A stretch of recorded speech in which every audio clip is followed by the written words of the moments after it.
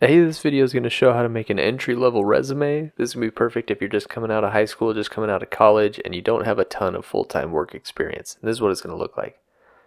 So you're going to start with a blank Word document here. First thing that you're going to want to do is update the normal style. You can right-click it and just change the font. You can keep it as Calibri, that's totally fine. I like to choose Verdana here and put it at font size 10. I think it works a little bit better. Another thing I like to do is if you go up to this layout tab here, you can click the margins drop down and select narrow, and that'll put it at 1/2 inch margins.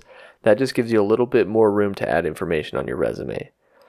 And now we need to put in contact information. So I go to insert and then I add a 2x1 table. And I also I like to come to this layout tab here and do cell margins down to 0 on the left and right. And what that's going to do is just make sure that the words in there are flush with the margin of the page. So in this left box, you're going to put your full name. And then in the right box, you want to put your contact information. Typically on a resume, that's phone number, email address, and street address. You can choose not to put street address if you have privacy concerns. You can still put city and state, but you're going to rank a little bit better as far as resume scanners if you have your full address there. Alright, cool. So now we need to fix the layout. So you can see there's this align bottom right under the layout tab. And in the left column here, we're going to do a align bottom left. And so now when I bump up the font size for my name here, everything is flush with the bottom of this table. And typically like font size 28 is pretty good for a name, 26, just depends on the length of your name. And I don't want this border around the table. So if I highlight the table, I can come under Table Design tab up here and click borders and say no border. Great, and just like that, I've got a clean section for my contact information. So the next thing you need to do, since you don't have a ton of work experience, is kind of sell yourself. And this is where I like to put in a quick paragraph that kind of explains who I am, why I think I'm a good fit for this position, and probably most importantly, how I think I can help that company.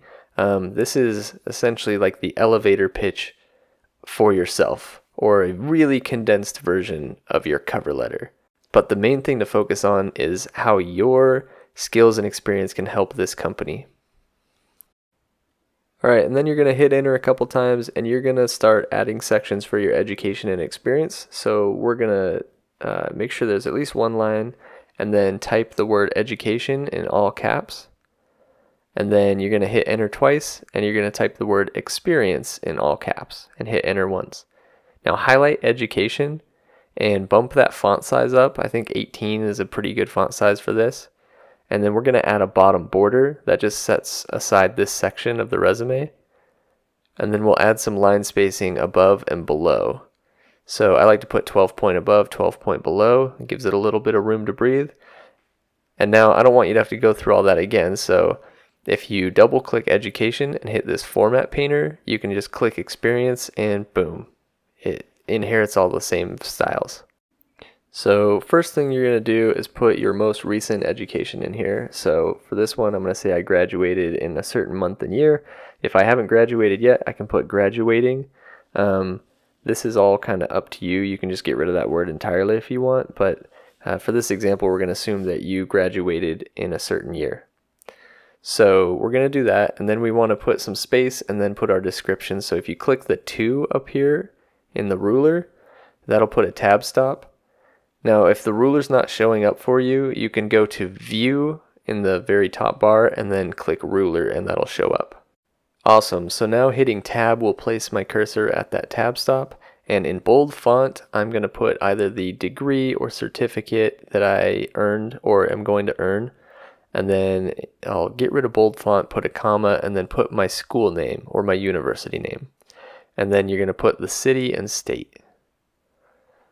And now if I hit enter and hit tab again, it's going to place my cursor at that tab stop. And then I can click the bullet list option here, and that'll insert a bullet list there. Alright, since this is an entry-level resume, we're obviously putting education first because that is our probably most recent and our most focused experience. And you can see I'm putting bullet points here that are past tense. Those are typically a little bit easier for recruiters to read, especially if you have multiple entries, because then they're not switching back and forth between past and present tense. But the main thing I want to do here is emphasize keywords that match the job description or field that I'm applying in. And that's going to help my resume rank better. Now I have to make sure that these are actually applicable to my education and experience, and that I'm not just making it up, because that's illegal. It's called fraud. The other thing I want to do is address specific accomplishments that I would feel comfortable talking about in a job interview and that I'm proud of. So another thing you want to do is highlight certain projects you worked on that either match responsibilities of the job you're applying to, or are pretty closely correlated, and you want to word them in a similar way to the job posting itself. Again, you can't make stuff up, but there is a lot of power in making sure that your wording is similar. And after you've got your education entered here, and you can enter as many bullet points as you want, I just wouldn't go above about 7 probably, 7 or 8. We're going to go focus on the work experience. Now, I realize as an entry-level resume, this might be kind of hard because you might not have a lot of this, but remember that you can put internships, you can put part-time work, you can put volunteering that you've done in the past. All of that is going to be really good here, especially if it directly matches some of the keywords, some of the responsibilities of the job you're applying to. And just like education, you want to start with your most recent first. You can see I entered a tab stop again by clicking 2 up in the ruler, and I'm going to follow the same format here. So job title or position title in bold, company or organization, not bold, and then I'll put the city and state. You might have some trouble thinking of things from your past experience that match the job you're applying to, but you can focus on soft skills if you need to here. And it's just important to kind of follow the same example as above, where you're using keywords that match the job posting if you can, wording that is used in the job description that you're applying to. And you also want to make sure that you're using action verbs here. So starting each bullet point in the education and work experience section with an action verb kind of implies that you get things done, that you're an action-oriented employee. And you can keep this section short for each bit of work experience, especially if it's not directly related. Don't feel like you have to load this up with bullet points, because I'm going to show you another trick here in a second where we can actually add a skills section. But if I need to add extra work experience under this one, the cool thing now that I've done all that formatting is I can just copy this, hit enter a couple times, and paste it. And then I just have to update the dates, update the job title, description, all that stuff. But the formatting is already done for me, which is super nice. So if you're looking at your resume and you're thinking, oh, this is kind of short, I don't know if anyone's going to hire me, remember, A of all, you want to keep it under 1 page. But B of all, if you feel like between this kind of introductory paragraph and your education and work experience that it's not going to be a good enough match, or that it's not highlighting your skills enough, we can go ahead and actually add in a skills section here. So I'm going to show you how to do that.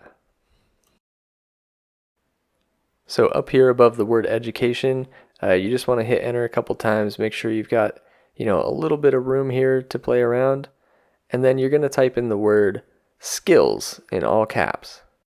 So now if you click on the word education and then click the format painter tool, all you have to do is click skills and boom, it's formatted just like all the other sections.